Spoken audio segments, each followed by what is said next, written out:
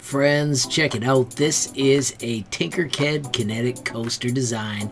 The tutorial takes a little more than 10 minutes, and as you can see, it is fully laser cuttable. If you were real creative, you could possibly even make it so that it was a 3D printed project. The steps are intended to be ready for absolute beginners. We are using the traditional Tinkercad design area, and there are shortcuts all the way through it to help you become a more proficient designer by the time you're done. It also has lots of room for you to create your own awesome options once you finish. This one's cut out of cardboard, and it only takes about 7 minutes to finish. And here it is, working just like you'd expect it to.